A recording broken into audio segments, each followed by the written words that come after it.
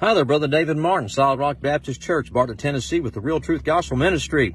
There is no salvation without conviction, repentance, and faith.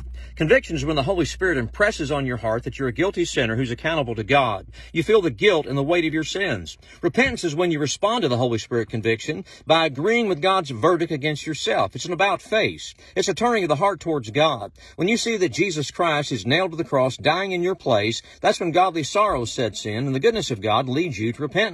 Faith is putting your complete trust in Jesus Christ to do what he said he would do, save you by forgiving your sins and giving you eternal life. To believe in Christ is to rely on him, to depend on him, to count on him to do the saving. There is no work that you can do to earn salvation because it's the free gift of God by grace.